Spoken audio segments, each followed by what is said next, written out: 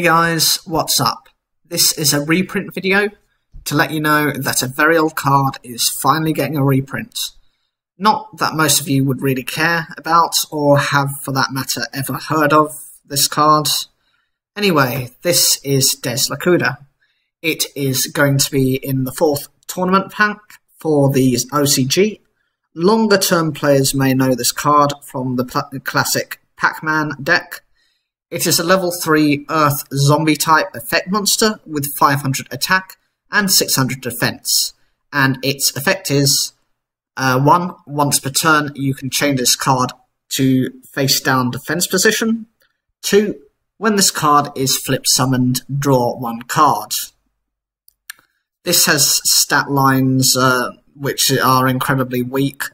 You know, the other flip effect monsters you have that have a tendency of doing this include cards such as Giant Statue and what was the other one? Medusa Worm. They have this reset ability that makes them semi-viable, provided you can protect them.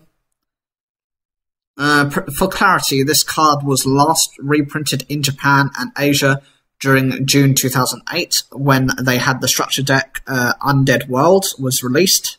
This was the OCG version of structure deck Zombie World. You know, because they call zombies undead back over there. Apparently that's too gruesome and too ghouly for us over here in the TCG.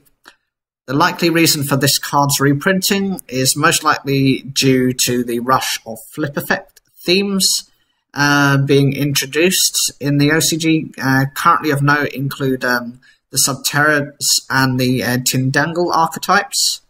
Much the same as Blowback Dragon is being reprinted for the reason of Bandit Keith's cards are being released in Legend Duelist 2. So, what do you guys think of this card? Was there any point in bringing this back? Or would you rather they went for a different flip effect monster? Leave your comments down below, like the video if you enjoyed it, subscribe, click the bell for notifications, and as always, thank you for taking the time to watch this.